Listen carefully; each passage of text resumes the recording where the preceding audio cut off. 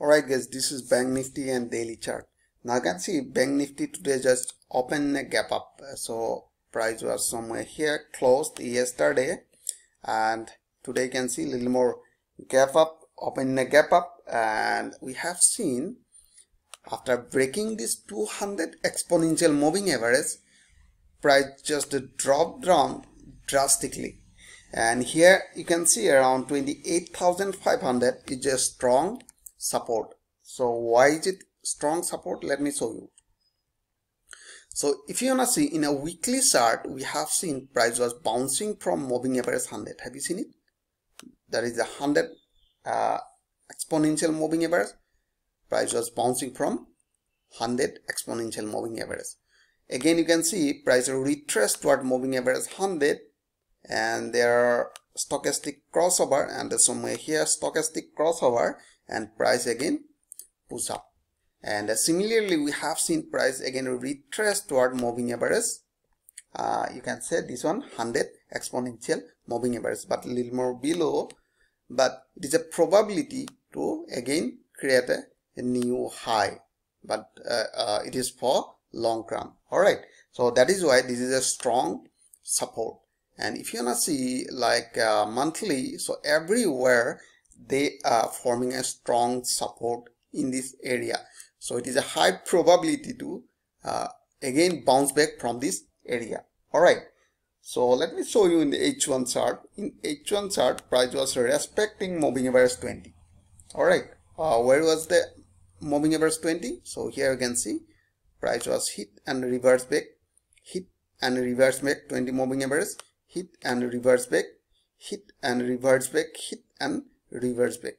All right, so that means first you can see price was respecting moving average 20. All right, so in that case here you can see, let me draw a 20 moving average somewhere here. So means this is a strong resistance right now, because we have seen multiple rejection from moving average 20. All right, so we have seen first opportunity here buy after breaking this 20 moving average. So that is why I drawn a horizontal line as a resistance. And let me show you in 15 minutes how it should look like that. Let me zoom a little more. Exactly here you can see, and you can see price today just opened a gap up somewhere here. Yesterday close was that was a gap up, and we are expecting it will give a retracement and it will continue toward upside. But question is that, can I buy here? No, we can't buy here right now because without getting any confirmation. For the buy we need a clear uptrend. Now we can see there is clearly running in a downtrend, and we need a clear uptrend. Let me show you in a 5 minute for intraday. So in intraday you can see price still running in a downtrend. 5 minute, 15 minute, H1, all time frame running in a downtrend. That is why we are not looking for buy, we are looking for short. Remember, we are looking for short only.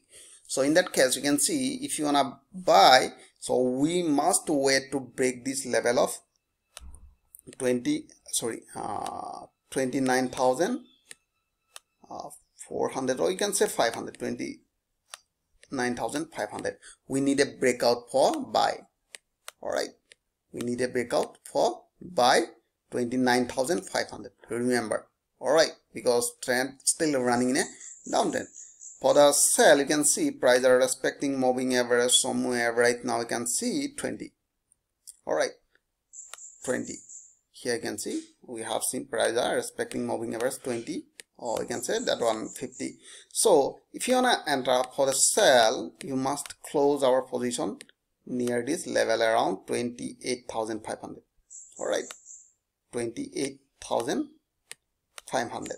So basically we are looking for sell because trend is running in a downtrend. All right, for the buy we must wait to break this level. So I hope you enjoyed this video. If you like this video, please like and subscribe.